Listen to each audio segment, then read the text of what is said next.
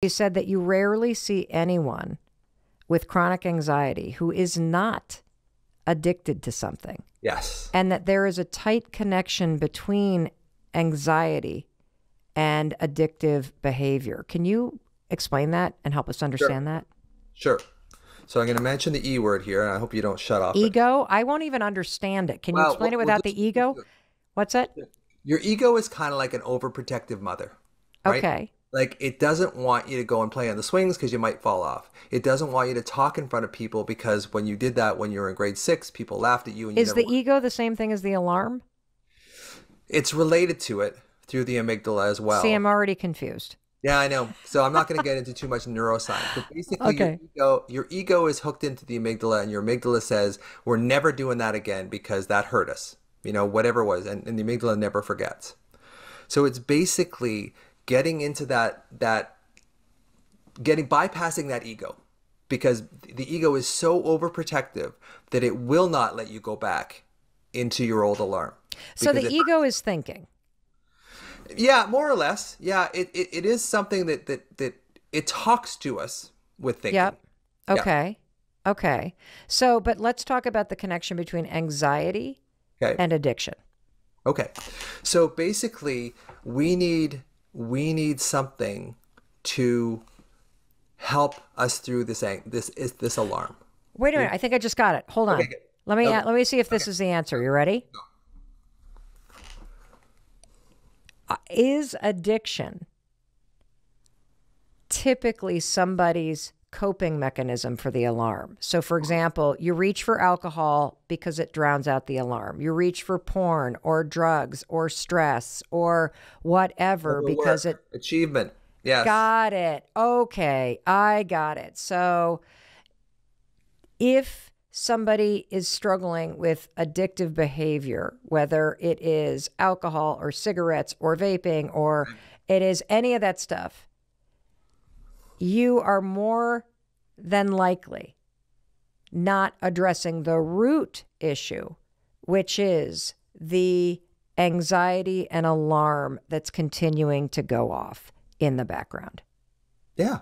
And on top of that, basically, the ego is very powerful. It doesn't want to let you go back into that. So the only way that you can feel love, connection, whatever, is alcohol, is codeine, is cocaine, whatever you're addicted to.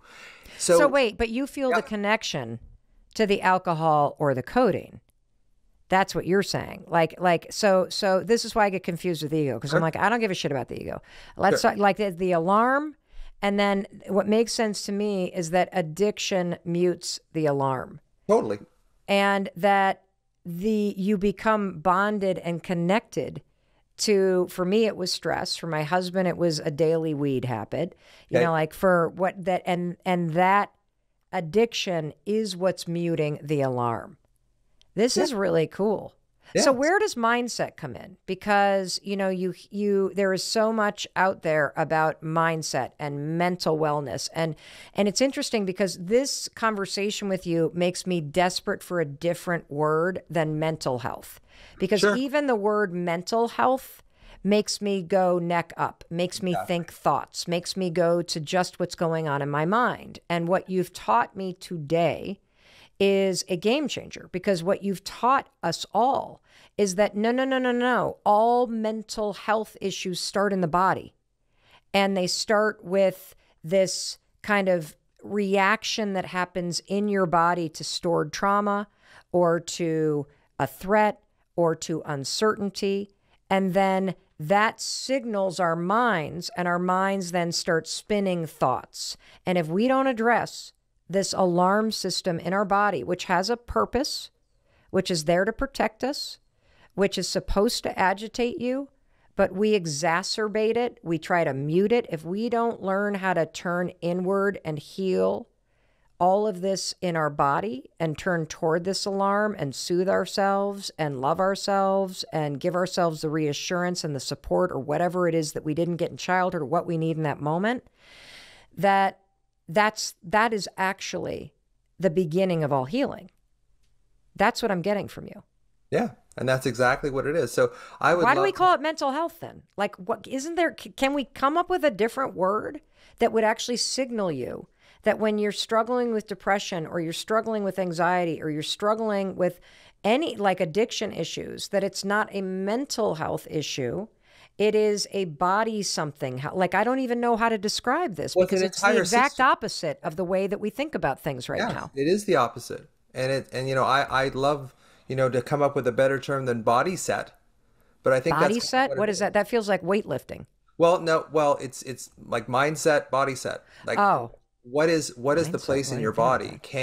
Can you regulate your body? Because if you regulate your body, your mind will get regulated. If you regulate your mind, your body might get regulated. So what I'm saying is that if you go in through the body, your body's much more likely to relax your mind than your mind is to relax your body. Because you can say, hey, relax, hey, Oh, calm whoa, down. whoa, whoa. Did you guys hear that? That was a wake up call for me right there. You were just dropping frickin' knowledge, Russ. Okay, hold on. I'm going to state this again. And now I have menopause brain, and so I've just forgotten what I said. You said something like your body, if you regulate your body, it will Yeah. regulate your mind. But if It's you much more regulate effective. your mind right, you say it because you're the one who said it. Yeah, it's much more effective to regulate your body first, which will automatically regulate your mind, than to try and regulate your mind to regulate your body. Because your mind lies to you all the time. Your body never can. Is this why exercising is such an effective thing to do when it Partly, comes to anxiety and focus? partly, but there's something beyond exercise. There's something within the somatosensory cortex, the part of the brain that controls our movement and our sensation. When we activate that, we start getting into the sense of the body and out of the rumination of the mind. And So so by that's one. activating that, is that what you're saying? You can activate that part by doing the exercises you've already talked about in terms of locating where the alarm is and then finding a neutral part in Yeah, your body, breathing into it. and Do just you all? movement. Just that's why yoga is so effective, because it brings you into your body. Anxiety at its root is really a mind-body disconnect, right? We go up into our heads and we stay in our heads because we don't want to go down in our body, because that's where the pain is. So we don't want to go into feeling town down in our body. We want to stay up in our thoughts. And that's another addiction. So we get addicted to worry. And that's why it's so hard to treat anxiety just by trying to fix thoughts, because we're addicted to thinking already. We don't need any more thinking. We need a lot more feeling, but we don't want to feel because that's where the frickin' pain is. Wow. So I've gotten a couple huge things from Okay. this. That first of all anxiety results from a separation Of some kind. anxiety that has some kind of separation experience or feeling separate from other in And childhood self. And self. and self. But what you just said too was really interesting, which is our response to that alarm or that feeling of being separate from self or separate from others or attacked by others or whatever, is that we actually do separate from ourselves. Anxiety and the alarm system, the way that most of us respond to it is to separate from our bodies, go up in our heads. And the way to quiet the alarm and ultimately turn it off is to come back and join in with yourself and come back to where the alarm is sounding off in your body, and then find a neutral or safe space in your body where you can draw your attention and breathe into back and forth and back and forth. And that when you quiet the alarm and when you go toward it and soothe your own body, that is the step that you need to take if you want to heal this. And that the thinking is part of the toolkit. Like, what would you recommend as some sentence that we could say if we're trying the tools, we go into our body, we're soothing ourselves? Is there something that people could say or repeat to themselves that you find is effective with the more neck down approach? Absolutely. So What it's do you say? basically this. Am I safe in this moment? Am I safe in this moment?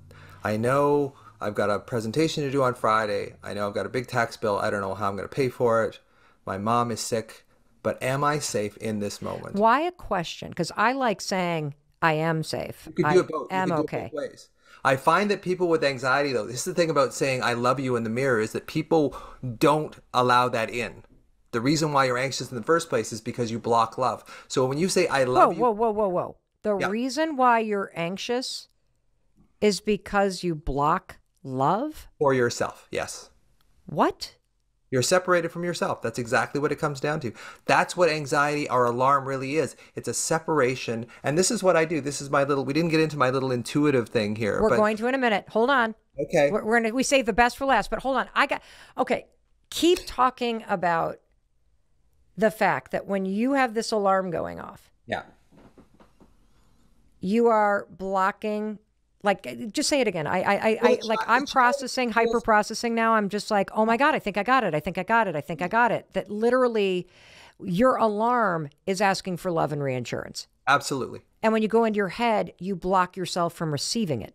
Yes. When you And go block into your that child. body and you breathe into the alarm and soothe yourself, you are actually giving yourself love. Yes. Holy shit. And a lot of people with anxiety, just they're uncomfortable with love in the first place. I'll give you a very quick example from my own life. So my dad, before I was 10 years old, was this wonderful guy. Like he was so, connected to me and nurturing, taught me how to hit a ball, play chess, all this kind of stuff. Very, very connected to him. And I loved him greatly. And then as I got to be a young teen and his schizophrenia got worse and worse and worse, and he became suicidal and a bunch of other things, I withdrew from him because to see him in horrible depression was just too painful for me. So I blocked my love for him because it was just too painful to feel it. And that you can't block love from a parent without blocking love on some level to everyone. So there's a reason why I've been married 3 times. So this is one of the things. So when you find the blocks that you have to loving yourself, this is how you heal. And this is basically my little intuitive gift, is I can tell people where their blocks are to loving themselves. And then when you remove those blocks, the anxiety, the alarm just kind of fades away. So this is really going at the root cause protocol as opposed to just trying to make you think better. Wow. So how do you help people find that place where they've blocked love? Well, I go through their body, like what I believe, the short version of what I believe happens to you is as a child, you experience an overwhelming stress. It's too much for your conscious mind to handle, so you stuff it down. Freud would call it repression. You stuff it into the unconscious.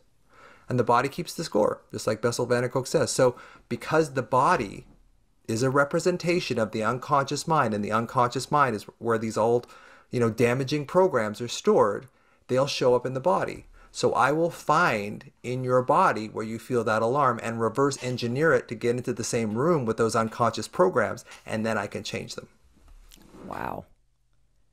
That's pretty cool. I think my biggest takeaway, and I keep saying this because clearly every 10 minutes I have a life-changing takeaway from this conversation, but my biggest takeaway is the connection between the alarm that goes off and the love that you're not allowing yourself to receive. Totally.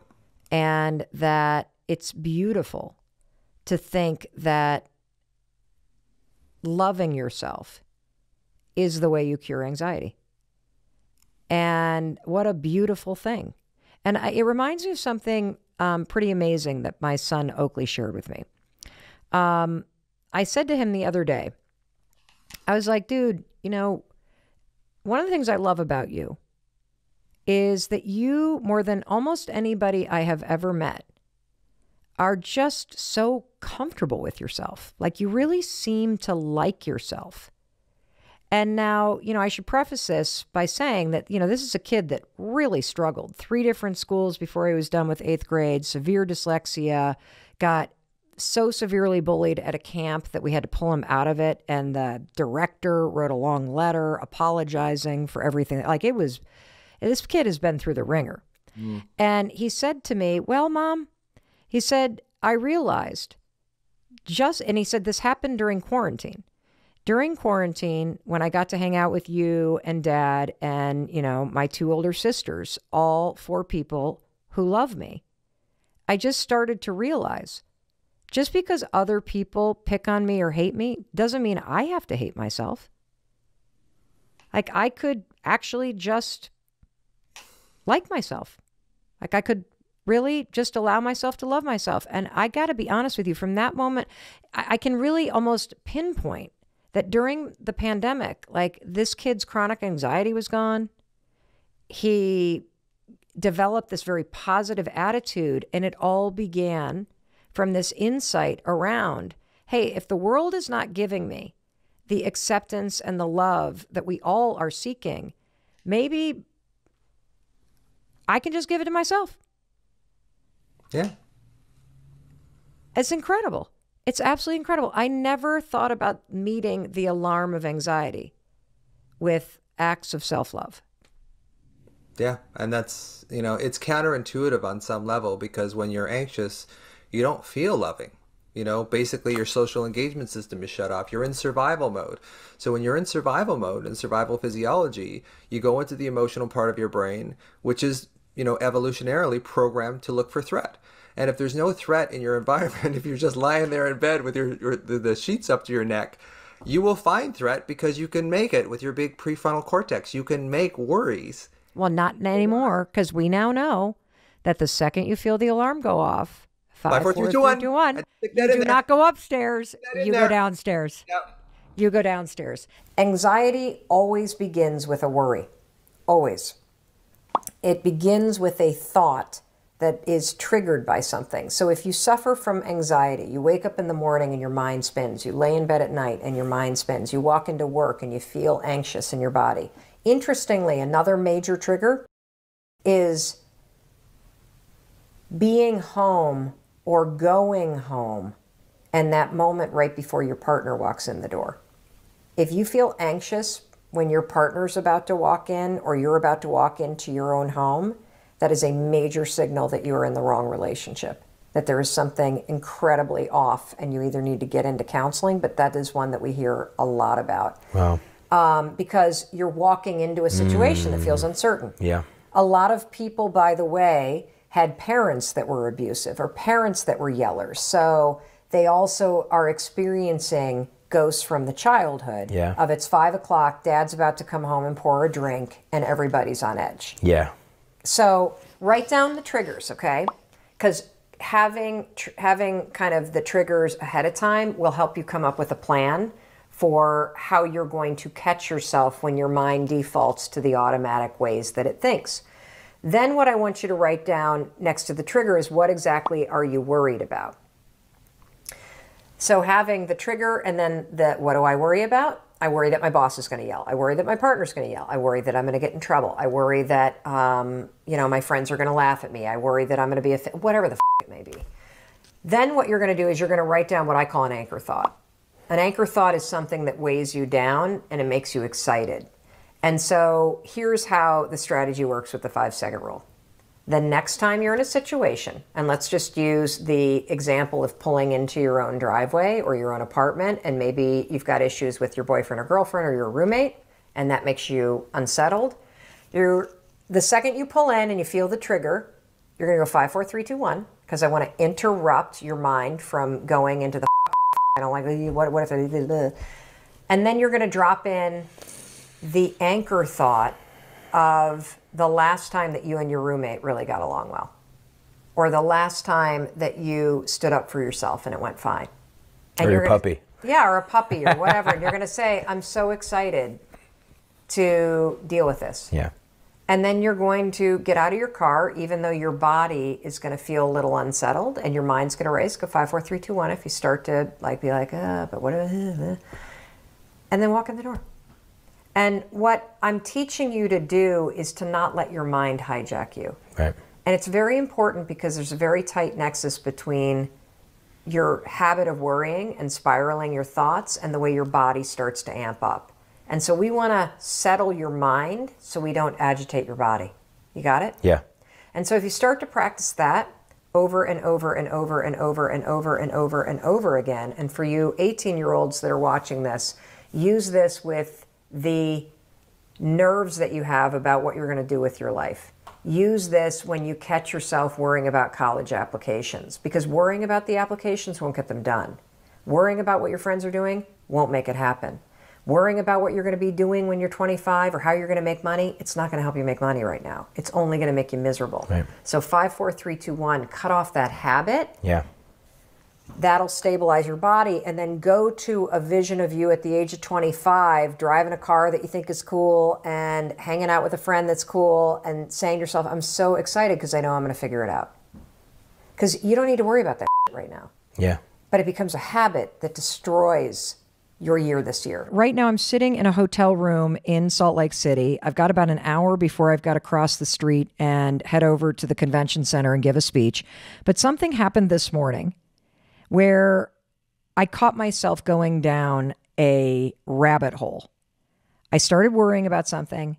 Then the worries became even bigger.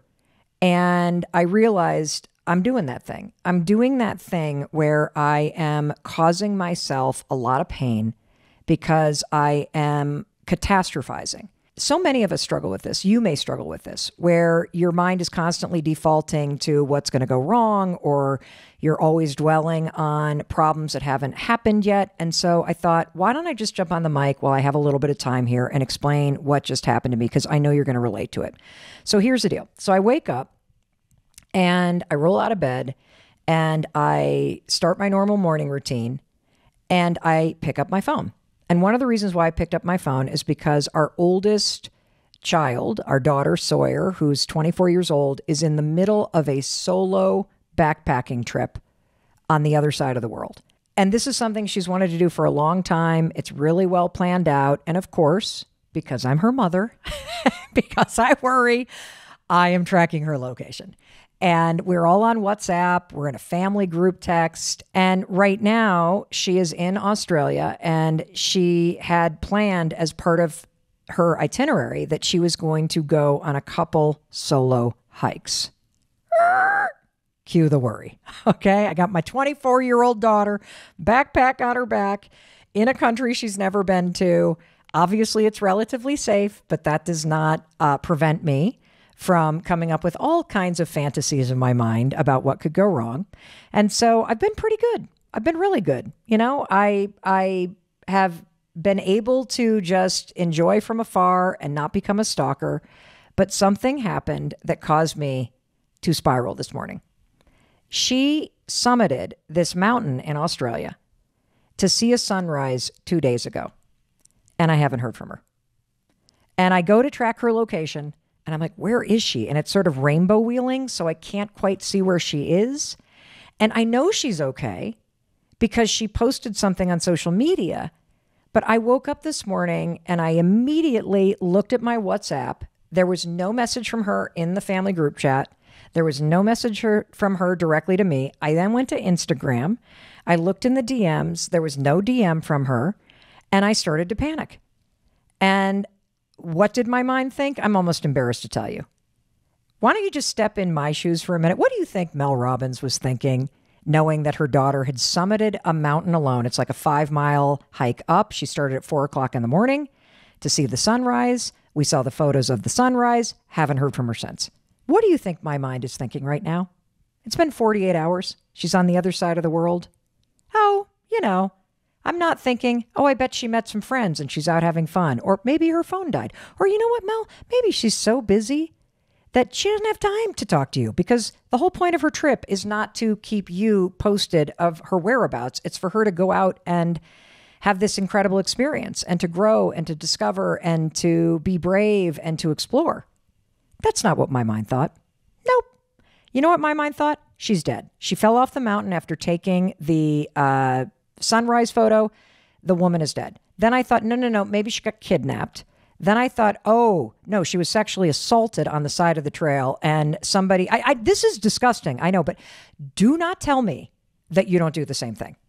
That your mind goes dark. I'm talking gruesome, scary horror movie, dark, like in a nanosecond. And here's the thing. I know that this is a terrible thing to do. I know that this causes me pain. And I bet you do it too. I know you do, in fact, because I've seen the DMs that you write to me, whether it's you are worried about your money and you're constantly worried about something bad happening with your money or getting fired or forgetting about something for your kids. And that's where your brain is constantly settling. And here's what we're going to do today, because we're all guilty of this. There's so much research around the fact that worry is so painful in your life. Worry is a habit. This is a really, really bad spiral to get into. It causes you a lot of pain. It causes you a lot of stress. It can certainly bring on anxiety. And if you already struggle with a little bit of anxiety, it can make it a lot worse. It doesn't help with your confidence. And 1 out of 3 people, according to research, struggle with constant worrying.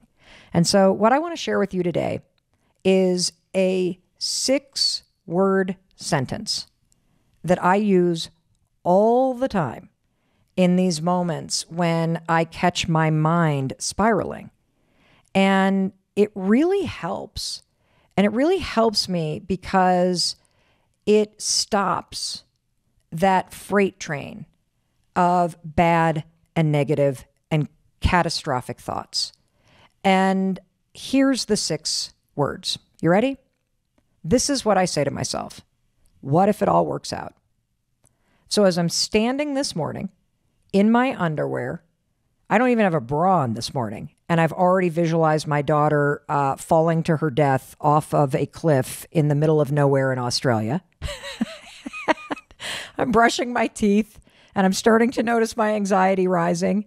It's 6:15 in the morning here, and I have inflicted self-torture on myself before I've had a glass of water or a cup of coffee.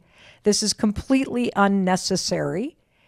And I catch myself. And this is what I want to teach you to do, because you need to start catching yourself. I think you and I can agree that we can't control anything that's happening outside of us, right? But we can certainly control our reaction to it. And so I'm standing there in my underwear.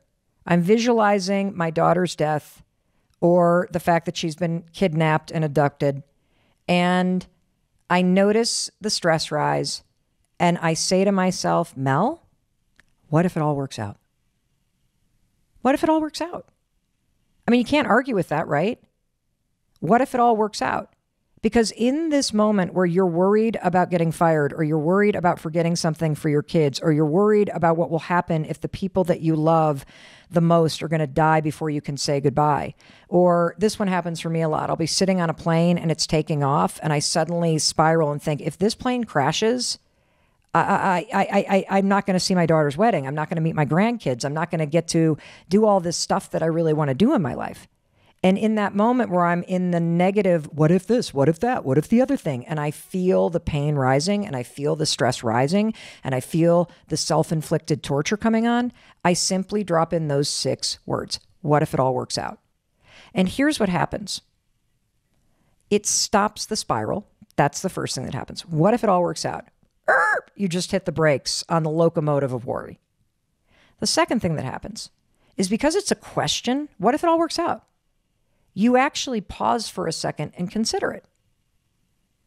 And what you realize when you stop for a second and you pause and you consider, what if it all works out, is you don't actually know what's going to happen, do you? You're just choosing to make yourself believe that something terrible has already happened. But the truth is, in this moment, you don't know. And so it is a fact, a logical fact, that it could all work out. And in fact, based on the research, this is kind of amazing. I want to throw some research at you. Let me find this. You can hear me flipping through my papers because there's a lot of really interesting stuff. There is a study at Penn State where they looked at chronic worrying. And the average person has 3 to 4 major worries a day. Okay. What if I get fired? What if I'm not happy? What if my marriage ends? Will I find love and have children? What if I don't make the money? What if this? What if that? What if the other thing? All these worries that every single one of us, you and me, we have at least 3 or 4 of them that cause us stress or make us feel some level of pain. According to this Penn State study, 91% of those worries are completely false. It's self-inflicted torture. And I think you and I both know that. And here's the other really kind of interesting thing. You know, the other 9% of the worries that do happen, the outcome is almost always way better than you expected. Period. Okay? The outcome is way better than you expected about a third of the time. So what does this mean? This means that you going, what if it's a disaster? What if this happens? What if she's fallen off a cliff? What if I never hear from her again? What if she doesn't? Bah, bah, bah, bah, bah, bah, bah. What if it all works out? See, you don't know, do you? You don't know if you're getting fired. You don't know if you're going to run out of money, but you can rely on the research that 91% of the time it doesn't happen, and a third of the 9% of the remaining, it's way better than you thought, and that leaves you with a 6% chance that something might happen.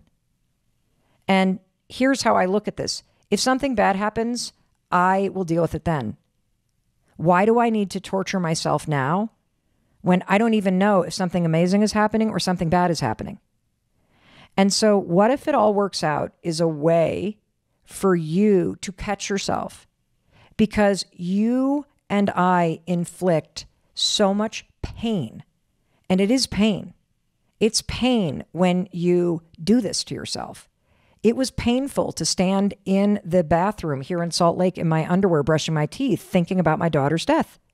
And it's completely ridiculous. It's not like, give me a break, Mel. Give me a freaking break. And I know all our fans right now in Australia and New Zealand are like, oh, she's fine. Like that is ridiculous, Mel. It is so fabulous. People do this all the time. They hike that trail. It's wide. It's this, it's that. I know the mountain you're talking about because she went up for the sunrise. You're completely ridiculous. That's why you need this 6-word sentence. What if it all works out? Because it will interrupt the spiral. It's so easy to catch somebody's anxiety. And so I wanted you, Chris, to address some of these questions, because the first question was, do you ever catch my anxiety when I get anxious? No. Break down what you do. If I start getting anxious, like I did on Sunday, or I have throughout our 24-year marriage, what do you do? Because you have this superpower of being able to remain calm. And the thing that I find the most validating is, even though you don't feel anxious, you are able to validate my reality of being anxious, even though you're not in the same reality. Touch is huge, right? What do you mean touch? Meaning being able to hold your hand, or being close and upfront and personal to what you're experiencing, just pulling what you're feeling out of your mouth. Like that act of inviting you to describe what's going on, to give detail to it, and to almost not let up, to keep like pulling a thread, like what else is going on? What else is there? What else are you feeling? And I think maybe part of the reason why I don't get triggered by it in that moment is because I've seen it work so effectively that once you get it all out, It's like barfing. it dissipates. It may not just extinguish itself, but it will go away. So technique number 1 is to give somebody a hug or hold their hand, center them with physical touch. Yeah. Okay. Sit up close in front of them. Make sure that you have the as much eye contact as you can have physically with that person. And then the second thing you do is give people the questions that you might start asking the person in your life that's feeling anxious. Well, I would start with, tell me about your anxiety right now. What are you feeling? What's happening? Not only physically in your body, but of course emotionally. I mean, those are the two main pillars. And then you keep going, and anything else. And he does that over until I'm literally like the tank is completely empty. You know what else I've noticed, and I think this is a really important thing, is that you don't respond to what comes out of my mouth. no answers. You cannot provide any direction or guidance or go for the solve. Why? Because there is no solve, particularly when you're in the acute moment. There is nothing is going to resolve that right there and then, even if you have the most best, idea ever. What is it that you've observed when you get somebody back to zero and in the moment? What do you observe in the person? People coming back to right now, and how that is in and of itself is such a powerful grounding mechanism. When you're right here, you're out of your head. You're not thinking about yesterday or tomorrow or wherever the source of that anxiety may be coming from. You're present to your physical space and surroundings, and that, I think, I know it has a profound effect on calming it, not necessarily extinguishing it, but certainly calming it. I think that's your superpower. I really do. You are the most grounded, calm person in my life.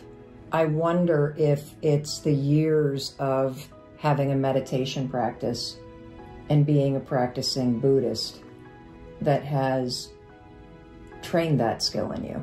I've never sat down to think about where it comes from necessarily, but yes, in Buddhist tradition or practices, completely just being in observance and the act of deep listening, not just, opening your ears, but really listening for what is being said is totally, that's right up a Buddhist alley for sure. Wow. I want to go back to Carrie's question and talk about specific tools that you can use to start to address this now that we know what we're dealing with. We'll be right back.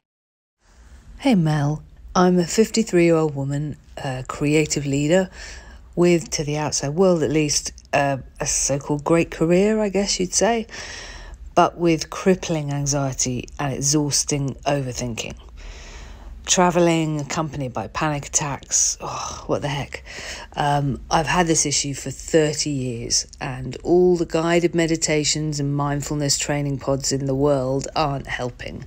So what steps can I take to stop this, to heal and find a new peace before I chuck in the towel and just barricade myself in at home? Thanks for everything. Bye. Welcome back. I'm Mel Robbins, and that was a listener of the Mel Robbins podcast named Carrie.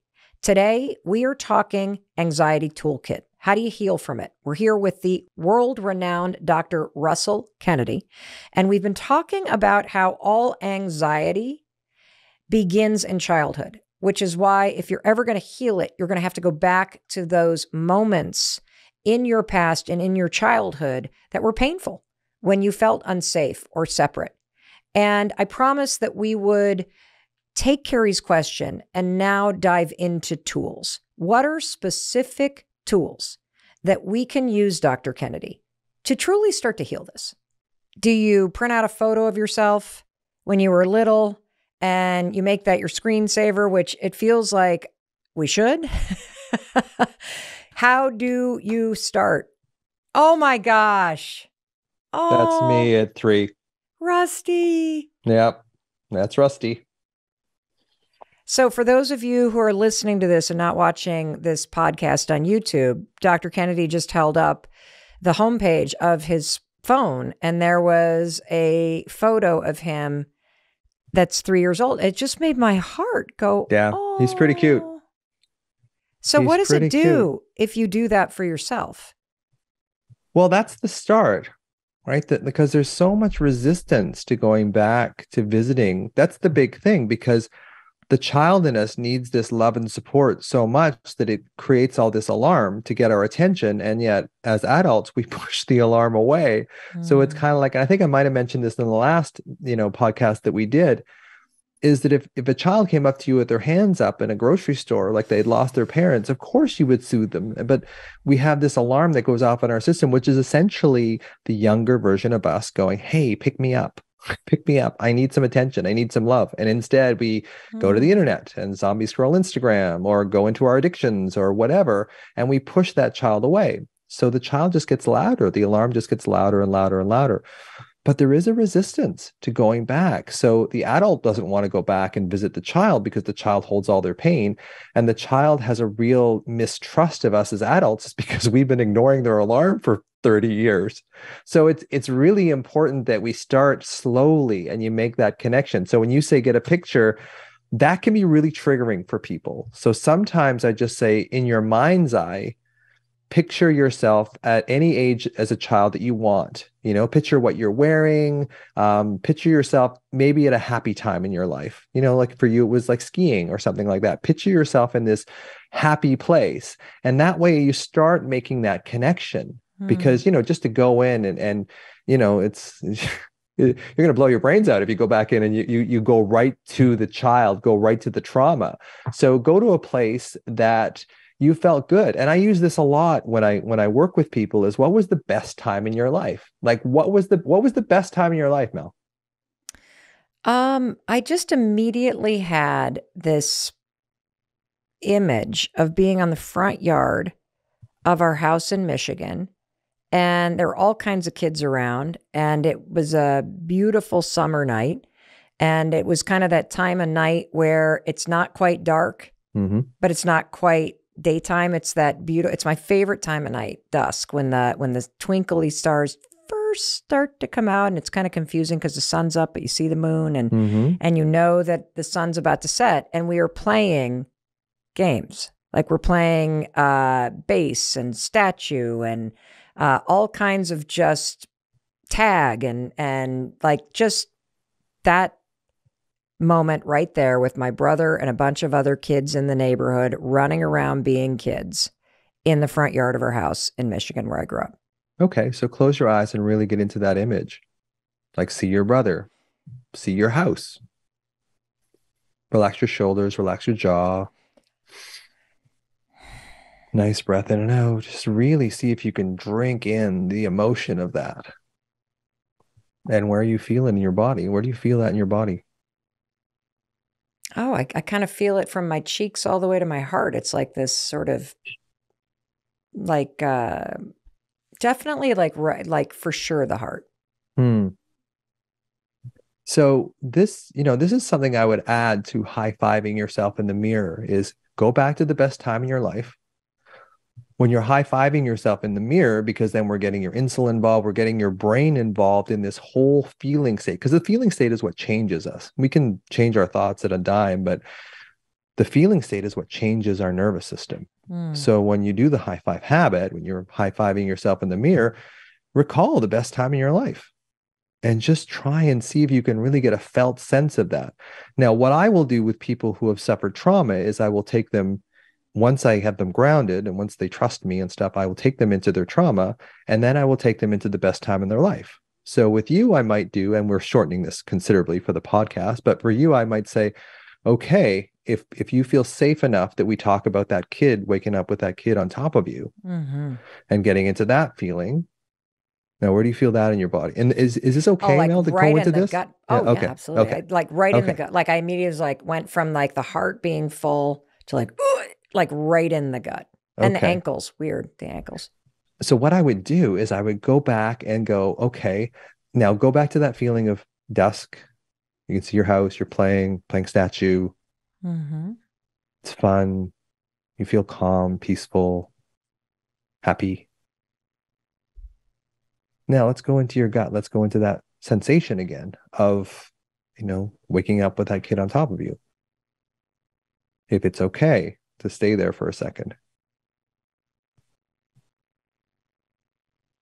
And then lovingly go back up into that place in your chest and your throat where you felt really peaceful and happy playing with your brother. It's amazing because I feel the gut like pulling me down. Like it's easy to drop into the gut. Yep. And the bad experience. It's hard to pull yourself from that back up into this experience that I can feel that's positive. Is that normal? That's absolutely normal. We're wired that way, Mel. We're wired to pay more attention to fearful situations than pleasurable ones. Because in our evolution, that's basically what kept us alive. So in healing this, we have to heal this at a feeling level. We can talk about that kid on top of you for the rest of your life without really changing it too much. You might get a better understanding of it cognitively, but to really change that sensation, we have to use another sensation, because that's the language of trauma, is sensation. It's the body. So we use that good feeling that you have, and then we go back and forth. We oscillate between back and forth. And it starts weakening that power, that negative feeling in your body that you associate with being a victim, with being helpless. Yeah. And here's the other thing about, when I love when you say you're talking about play, because the way this comes into play is trauma activates both the sympathetic, the fight or flight, and the parasympathetic, the rest and digest, at the same time, because we're so confused. We don't know. Yeah. Because once you get up to a certain point in sympathetic activity, your body can't handle it anymore. So it shuts down. So we go into parasympathetic. We don't go into pleasant parasympathetic, but we go into shutdown parasympathetic. And then it goes back and forth and back and forth. And a lot of us with anxiety, that's what happens during the day. We go into this place where our body just gets exhausted. So we feel okay. We don't feel that tremendous, anxiety anymore. And then once we get rested in the parasympathetic, then the sympathetic comes back online and we go right back into anxiety again. So the thing about play, and play is so important for healing, is it's another thing that activates both the parasympathetic and the sympathetic activity at the same time. So trauma activates co-activation, they call it. So trauma activates parasympathetic and sympathetic simultaneously. So does play. But play allows you to start metabolizing. So when you're in co-activation, when your parasympathetic and your sympathetic is active at the same time, it's like having your foot on the gas and the brake at the same time. When you're in play, you start realizing, hey, you know what? This sensation is actually okay. It doesn't have to fire me right into the trauma.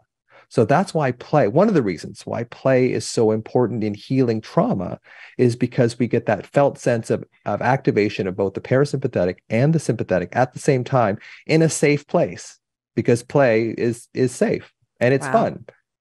Okay, so going back to Carrie, and number one, it was very clear to you as an expert and a medical doctor and a neuroscientist that she's dealing with stored trauma. And step one is kind of recognizing that. And then the next thing she needs to do is to recognize that thinking keeps you in the coping, and that this is really going to be about dropping into your body and learning how to reconnect and heal in your body. And one of the things that you have recommended is that we think about this as younger self-work. And that you can go back to positive times and feel that good sensation, that if you're ready for it, printing out a photo of yourself or putting it on your phone so that you are reconnecting with that version of you where you started to feel separate or unsafe or scared. And that is a way to start this process. Is there anything else that you would recommend that Carrie think about? Yeah, you have to do it slowly. You have to start, because the thing is, when we go into our alarm, we don't want to go in there. Like, it feels painful to go in there. So do it slowly. And this is, if you have a real significant trauma, emotional, physical, sexual abuse, you probably need a therapist, and maybe a somatic therapist, to kind of help you get into this place. Because it's not for amateurs in a way. If you have big trauma, if you have trauma that's manageable, absolutely you can work it on your own. But if you have big T trauma, doing this on your own can re-traumatize. So you need someone else there. You need someone there who you wish was there at the time of the trauma. And that person is you. That person is you. It's like, you can go back. We can use our amygdala. We can use that sense that we are not locked in time. We can go back and find that, like what I have on my phone. I can look at his eyes. I can imagine his eyes too. And there's a great song by Peter Gabriel that I listen. We're getting into Dr. Kennedy's world a little bit. Every morning I do this meditation that I make for myself. And then on top of that, I end it all by listening to Peter Gabriel's song, In Your Eyes. So he has two versions. One's a recorded, which is about 5 minutes, and one's a live version. And he talks about in your eyes, and it's about in your eyes as a child. You know, the light, the peace, I am complete. You know, I see the vision of 1,000 doors. I see my divinity. I see my connection with myself. And I look at that little picture of me that's here on my phone while I listen to that song. And the lyrics of that song are so powerful. If you imagine, you know, all my instincts, they return, like all your instincts return when you connect with that version of yourself that was hurt and in pain. That's what happens. And that's how you heal from anxiety and alarm. We could cope all we want, but if you want to heal, you have to find that child in you, and you have to show them that they're seen, heard, loved, and protected. And one of the ways that I do that every day is I start my day with that song, looking at him. And I use different pictures of me, but that's the main one because it's on my phone and it's right there already. Wow. The two forms of anxiety are overfunctioning and underfunctioning. Now, neither one is better or worse. They're just patterns. And the cool thing with patterns is once you can spot them and talk about them, and you understand them and unpack them, you can start to create mindfulness and a little bit of distance between the things that trigger your anxiety and that coping mechanism kicking in. Because for me, when I get into the mode of do, plan, I got it, I drive myself into the ground. I burn out. And that's exactly what happened this weekend. 6 weeks of basically going into hyperdrive mode as a way to cope with all this uncertainty led me to crash because I'm terrible at asking for help. And my husband, I'll have to ask him how he copes with his anxiety, because he has a really amazing way of staying calm. So overfunctioning anxiety is do. It's giving advice instead of asking for help. It's assuming responsibility for things that aren't necessarily your responsibility. It's managing everybody else's emotions. And I am the master at this. And the other form of anxiety is underperforming. And as I was thinking about this, one of my 3 kids has this form, and I never would have thought it given their personality. Underperforming is when, instead of thinking through your issues, you start asking for tons of advice. You push the responsibility to other people to solve your issues. You withdraw, you become paralyzed. And the reason why it's important to really think about what kind of anxiety you have, and what I want you to do is, in the comments, I want you to write down, are you a overfunctioning, overperforming anxiety person, or are you a underfunctioning, underperforming? And what happens when you are overfunctioning is I rob the people around me of supporting me, of being responsible for themselves, of helping out. I rob myself of the support that I need and deserve. And if you stay in the pattern too long of either under or over functioning, you will drive yourself into the ground. Again, you gotta express these emotions, because burying them has never worked in the history of time. And so what I want you to do is, again, write in the comments, what is your pattern when you feel anxious? Do you over-function or under-function? And the solution today is very simple. I just want you to recognize the pattern. And for you over-functioners, when you recognize yourself going into that mode, take a pause, get into your body, ask yourself, what do I need help with? And who can I ask for help? And what am I taking on that I don't need to take on? And how can I get myself into this moment and ground yourself? And if you are an underfunctioner, same thing. Recognize when you're spinning and asking for advice or overthinking or paralyzed instead of problem solving and getting into action. I hope that helps. I'm so glad I got to take you on the walk with me and YOLO! And I'll see you tomorrow. We're going to talk about sleep and anxiety with this question from Jason. Hey Mel, this is Jason. I always get anxious before I go to bed and then wake up in the middle of the night worrying about things. How do I stop myself from doing that? Thank you. Let's first talk about what are some changes or some simple things that Jason or anybody who gets anxious at night can start doing. Well, I love your little 3-2-1 thing. 3 hours before, then the 2 hours before no work, and then 1 hour before like no screens, and that's really important because our reticular activating system, which you've talked about before, which works in our brainstem, which is the lower part of our brain that controls our body, it wants to be active. It wants to pick out things in your environment. And if you're zombie scrolling Instagram until the moment before you go to sleep, that reticular activating system is still going. So it will wake you up because it thinks that, thousands and thousands of years ago, you needed to stay alert because there was a threat during the night. And the other thing about that particular question is, what was going to bed like for you as a child? Was it safe? For me, my mother worked shift work. So sometimes my mother was out 3 to 11.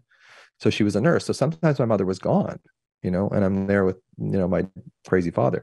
And but he wasn't always crazy, but there was points where it was just a little touch and go there. So evenings for me can have that sort of sense as well. So what was going on in your childhood? Not that everything is about childhood trauma. I really don't want to give that impression that everything is about it. But so much of chronic anxiety is unresolved fear and unresolved wounding. So what was, can you find the child in you that had a difficult time going to bed? Or maybe you were a bedwetter. Maybe the image of that is still imprinted on your nervous system, that it's not safe to sleep, because when I sleep, I wet the bed, and then all sorts of, all hell breaks loose in the morning. So there's all sorts of physiological and psychological stuff that goes into sleep. And it's really important to be able to tease that out a little bit. I can give you generalities like, shut the computer off, before you go to sleep, and calm things down, keep the lights though, don't use blue light, all that kind of stuff. It's all important. But those are, again, coping mechanisms. If you really want to fix the problem at its root, find that place where it was uncomfortable for you to go to bed, and see if you can find that place in you. And again, not that everything is childhood trauma, but so much of it is, and it is fixable. So if that's the underlying root cause, you're not going to fix it just by avoiding blue light, just by avoiding the computer, just by not working. The best thing to do is use a two-pronged approach. And the last thing I want to put in there, I don't have anything against cognitive therapy. We have these huge prefrontal cortices. It's really important that we have an understanding of what's happening to us. Yes. But what's more important, and what often most therapy in North America specifically misses, is this incredible role of the body and old trauma that's stored in the body, and just virtually gets ignored by thinking that we can talk about our problems and having insight to them is going to fix them. And it doesn't. Well, my personal experience is that I think it took me decades to heal, because I became so good at talking about my anxiety and intellectualizing my anxiety and talking about what happened to me and how it made me feel. And all of that was helpful, so that I was aware of what happened. I was aware of what I was feeling. And I also, from that level, was able to come up with ways to cope, whether that was yoga or taking anxiety medication or it was getting into therapy. But I wasn't doing the work to truly heal the root cause of the anxiety. And it wasn't until I stopped fucking talking about it and I got below the neck and started dealing with the uncomfortable feelings and the stored memories in my nervous system, which is very different than talking about how you feel. Mm-hmm. Getting into your body and feeling that kink in the nervous system, that memory that you wish that you could forget. That is when I truly flipped the pancake, so to speak, and started to change for real. And how did that feel? Like when you felt like you were really getting at the root cause of it? Like how it's did that liberating. feel for you? It is. It's liberating. Totally. And it's a paradigm shift. And I can't believe how, like, I don't want to make any promises, and I'm not the therapist here. We've got the medical doctor and the anxiety world-renowned specialist here with Dr. Kennedy. I couldn't believe how quickly it happened. Like when I got serious that this is not about what's going on in my head, it's about patterns of feeling that get triggered in my body that create an alarm. And then my mind gets involved. And I have been attacking it in the wrong order. I have been attacking it first and only in my mind. And yes, you gotta start with your mind so that you're aware that you're like, that's where you're like, ding, ding, ding, ding, ding. Oh, it's anxiety. Yeah. But once you know what you're dealing with, get out of your head and get into your body. And when I started to feel like, oh, wait a minute, I'm not nuts in my mind. I have a nervous system that needs some support. I got to smooth it out. I got to make sure that any of the cuts in the system or the kinks or the whatever, that those are all kind of healed. And I got to be able to tolerate uncomfortable feelings and not have it escalate. And I got to learn how to soothe myself, and I got to learn how to be compassionate with myself. If I can do those things, I can ride the ups and downs of any feeling. And my mind doesn't screw me over. That's exactly what you're doing. It's shocking how powerful it is, dude. It's shocking. When I follow you on your podcast, you are doing exactly that. The cold plunges, all that kind of. If you look at the way that sensation is transferred to the brain, the back part of the spinal cord, and I won't get too technical, but the back part of the spinal cord, the spinal thalamic tract, the sort of group of wires that fire up to your brain, hold pain and temperature. So, and emotional pain and physical pain in the brain are handled by very similar structures. So when you go into a cold plunge and you overwhelm that pain pathway, you're giving yourself a break. And then when you're going into this uncomfortable state, because going at your alarm, matching up with that child that's hurting is painful. And then when you're in this cold plunge and you feel uncomfortable and you breathe through it, that's exactly what you need to do as far as feeling that alarmed child in you, because it's going to hurt. It's going to hurt. And being able to have the resilience to be able to go, you know what, this hurts, but I'm going to stay with you. As it's talking to your child, this hurts us, but I'm going to stay with you. You and I will always be together. There is no way that I'm ever going to abandon you again, because I know you're there now. I know you're there now. So now I will make sure that I will never, ever leave you. Now, the child needs to hear that a number of times, because you've been ignoring, not you personally, but collectively, we ignore the child for decades. So it takes a while for the child to come around, but there is this sense that we're on the right track. And for the first time for me, when I started, healing somatically and doing therapies like IFS and that kind of thing. And I think I'll always be in therapy because I love it so much, just understanding how it works for me so I can help other people understand how it works for them. But really being able to tolerate that pain, because Bessel van der Kolk talks about that in The Body Keeps the Score. He says, we're not teaching people how to get rid of their anxiety. I call it alarm. We're not teaching how to get rid of the alarm. What we're doing is we're teaching you how to acclimatize to it, so that when you feel that discomfort, you don't compulsively and relentlessly go into your head for a solution that you'll never find there. Right. You need to go into your body. Stay there. Where the even if it hurts. Alarm is, and you suggest putting your hand there and just breathe through it. Just soothe yourself through that moment.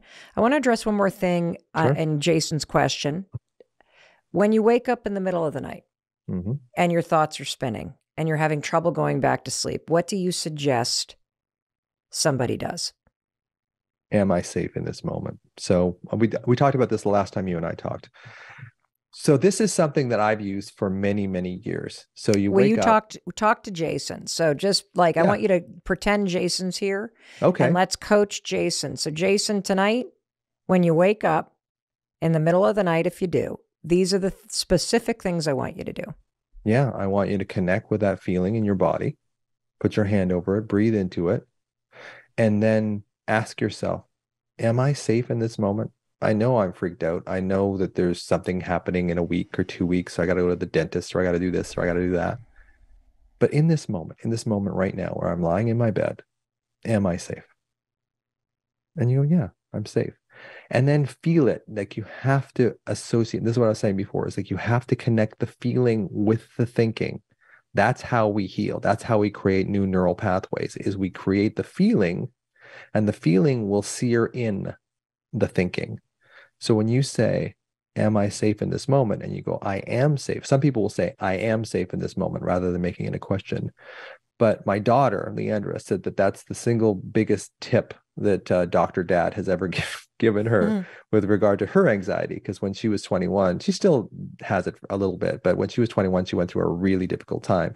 But she said, the most important thing that you've ever told me is, am I safe in this moment? And in the middle of the day, in the middle of the night, when your mind is going nuts, you can just say, I know, because anxiety is always about the future. It's always about the future. So if you bring yourself into the present moment, and one of the ways of doing that is with sensation, with sensation, when you touch your own chest, when you take a deep breath, when you smell an essential oil, when you hum, when you sing, you're bringing yourself into the sensation of the present moment, and you're removing that focus on the future or the past or the pain of the past. When you bring yourself into the present moment, that's the fertile ground of healing, is the present moment.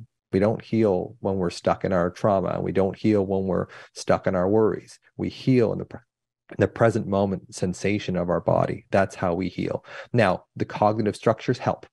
Once you, and that's what helped with me, was all the cognitive, behavior therapy and stuff that I did for years and years and years. After I started regulating my body, it was like, oh, this is what it is. It all starts to make sense. The puzzle pieces start coming back into connection again. It's like, oh yeah, like that's what I came about with I didn't get enough attention as a child from my mother. So because my brother was sick with club feet, or my dad was crazy, so I made myself small. So now it's like, I got to be seen. But again, there's part of me that hates being seen. So it is this real dichotomy that I go back and forth of. So now I accept that. I accept that little boy in me needs the attention, and I give it to him. And I don't need it so much from the outside. And I think that's when you're starting to heal. Is like, you don't need so much attention from the outside, and you are more connected in your relationships to other people. Because when you're in this dissociated alarm state, you're in survival mode. And in survival mode, the social engagement system that all humans have is shut off. Eye contact, facial expression, tone of voice, body language. It gets shut off when we're alarmed. So no wonder we don't want to go to a party. No wonder we have social anxiety. No wonder we can't connect with our spouse or our kids, because evolutionarily, we are built, when we're in alarm, that connection isn't what we're looking for. We're looking for safety. So it's very hard to be warm and connected to your spouse or your kids or whatever when you're in alarm. And a lot of people feel so guilty about that. It's like, and they question their relation. Am I in the right relationship? It's like, you probably are, but you're just dissociated. So you can't love yourself. So you're not going to love another person. So your relationships are going to suffer. And as you quoted the Harvard study, relationships are the most important feature in recovering from any illness of any kind. So is it normal for people to wake up in the middle of the night? And yes, like, why? Not why all, is that a normal thing? not every night, but we've all had periods in our, like the dark night of the soul, like I write about in the book. In terms of people that wake up though in the middle of the night, is that a symptom or a sign that you might have anxiety? Oh yeah, absolutely. Your reticular activating system, your sympathetic nervous system, um, isn't shutting off. You're not going into parasympathetic rest. And then here's the reason for that. And you're asking me like brilliant questions. So as a child, especially, and I see this a lot with my alcoholic patients, or my patients who had alcoholics as parents, things would go along fine for a while, and then there'd be a massive blow up. And then there'd be this sort of rapprochement. The alcoholic would say, I'm sorry, I'm so sorry, and give you all this stuff. And then there would be this period of quiescence again, this quiet again, and then it would blow up again. So what a child's nervous system will do is it'll say, I am not going to let myself relax because I know this shit's going to go down again. So I'm going to keep myself in this hypervigilant state, this sympathetic activated state. So when you're in that sympathetic activated state, you start thinking, it's safer for me to keep myself at this level of activation all the time. And then you can't sleep. You don't eat well. It just screws up your entire life when you can't move yourself into parasympathetic. I remember the quick story that I'll tell you is that I used to get massages from my favorite massage therapist who's now retired. And sometimes I would walk out of her studio feeling so relaxed that I'll have a panic attack. Because when I was relaxed as a child, that was exactly the time I got smashed in the face by my dad, not physically, but he would be going into depression or going into mania or going into psychosis. So there was this thing with me, it's like, don't get too happy. Don't let your guard down because this is all going to shit in the near future. And it could be like a year before he would have another episode, but I was always every day. And that's a metaphor for a lot of us with anxiety is we keep ourselves in this hyper vigilant state thinking that we're protecting ourselves. And Brene Brown talks about that too. She says, we were expecting that we rehearsed that thing in our mind, getting that call from the school that your child's been hurt or injured or whatever. We do that every day and it never happens, but we punish ourselves. We punish our body when we do that because it doesn't prepare you for anything. No matter how often you practice that phone call from the school, you're still going to have to react to it.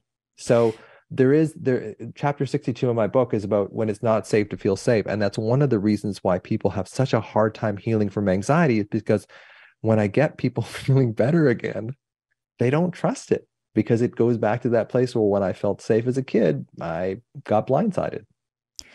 I want to try to connect the dots, particularly on this question about sleep, because we're getting so many questions from listeners who are having trouble sleeping. Sure. And you've said a couple things that I want to try to connect. First of all, you have said that all anxiety begins from a moment where you feel separate or unsafe, typically during childhood. Yes. And that any time from that moment forward that you feel separate or unsafe, it's going to kind of trigger that same stress path of alarm in your body. And then that's going to send your thoughts spiraling, which makes that response of going into an alarm whenever you feel stressed or unsafe second nature, like unconscious.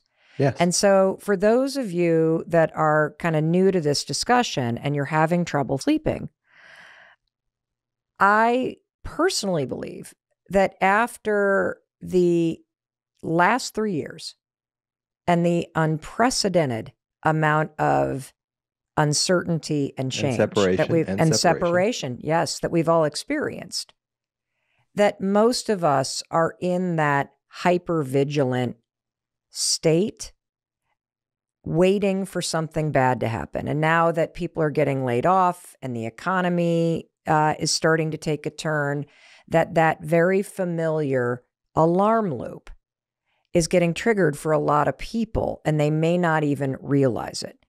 And so if you're finding that, wow, I do have a lot of trouble sleeping, or wow, in the last year, I wake up all the time in the middle of the night and I'm just constantly worried about this stuff. What Dr. Kennedy has explained to you is that it goes back to this original alarm of feeling unsafe. And that's why in the middle of the night, lying there thinking about your bills or whether or not the next round of layoffs are coming or how your kid is doing because they're not doing well, putting your hand wherever the tension is and saying, I am safe, or asking, am I safe in this moment? That's the first step, because what you're teaching us, Dr. Kennedy, is you're teaching us how to start to repair the root cause of it, right? Yeah. Am I getting this right? Yes, absolutely. Is there anything else you would recommend? Because we get a lot of questions technically about sleep. Do I get out of bed? Do I lay in bed? How do I go back to sleep? And since it is absolutely tied to this alarm and the way that it makes the mind spin, and the inability for so many of us to allow ourselves to feel good, to allow ourselves to slow down, to trust that it's going to be okay. Is there anything else that you would recommend that we do in that moment?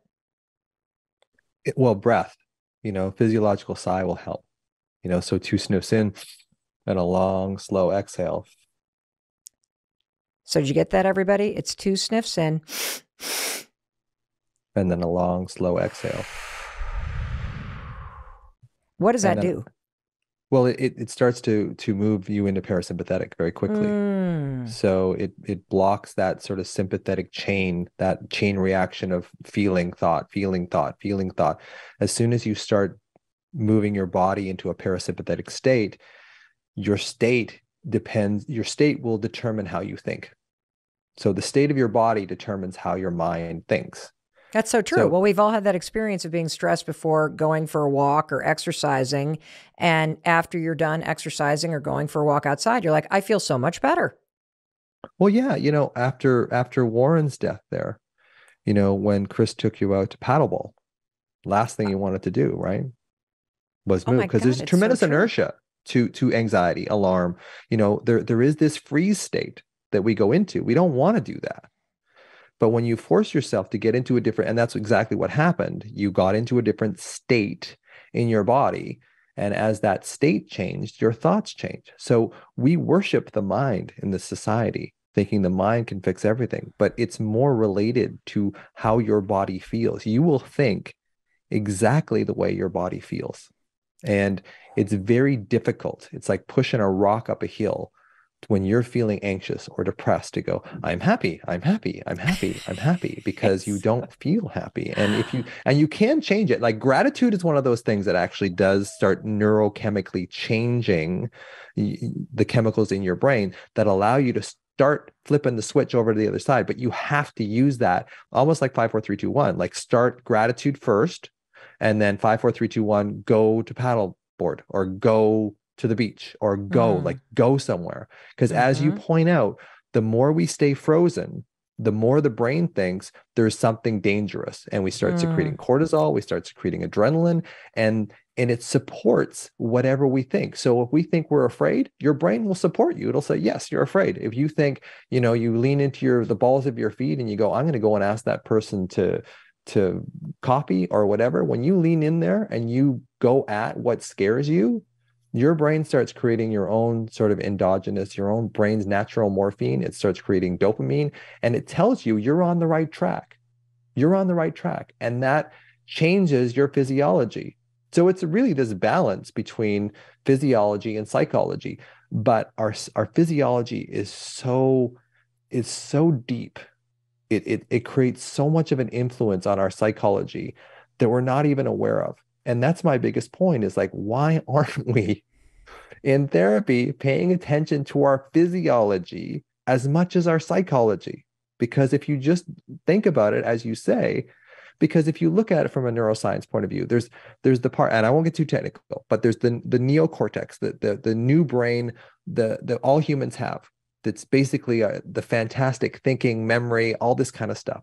And then there's the deeper structures in our brain, the amygdala, the brain stem, that have no concept of words. Your body has no concept of words. Its language is feeling. And if the trauma is stored in your body and the body's language is feeling, you have to change that trauma with a feeling. Just changing your thinking will not do, well, it won't do much. It will help you. It will help you. There's no doubt. It will help you cope, but it will not help you heal. Can we get technical for just a minute? Sure. So when it comes to sensation and feeling, whether it's the pit in the stomach or the kind of getting tense in your chest, or it's a wave that you might feel, are you saying that all of that feeling or sensation that is something that's happening in your nervous system channels up through the brainstem, which has no access to words? Yes. And then it gets converted into some kind of explanation. Yes, absolutely. By the prefrontal cortex. And other parts too. Memory parts too. Yep. So it's like almost like a game of telephone. Yep. Where your nervous system is feeling something and sending through the parts of the brain that have no language a message. And the prefrontal cortex is interpreting it. Mm-hmm.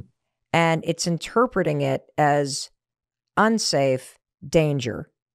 And you're saying that we have to learn how to feel the sensation and deal with the sensation before the prefrontal cortex is allowed to make it mean something. Yes. Your mind is a compulsive meaning-making, make-sense machine. So when it feels something in your body, it has to make sense of it. That, especially the left hemisphere, analytical, like verbal, literal, it has to make sense of it. So it makes sense of it with words, and it gives you words, stories that are typically pretty painful because they're consistent with the alarm feeling in your body. If you're feeling great, if you're walking down the street, it's a sunny day, everything's going great, your thoughts are going to be pretty darn good. But if you're feeling anxious, if you're feeling alarmed, and you've got a dentist appointment like a week later or whatever, you're going to fixate on that dentist appointment because it makes sense to your brain. It's like, we feel bad. What do we have to feel bad about? And then we do that stacking that I was talking about the last time we talked about. We start stacking. So every negative thing in your life at that point, oh, my relationship is not going, oh, I've got taxes, oh, I've got to do my account, all that stuff stacks on top of each other. So when it does that, it just changes you. It keeps you in that negative state. So it's really about, okay, I'm anxious, like we were saying earlier. Okay, where is that in your body?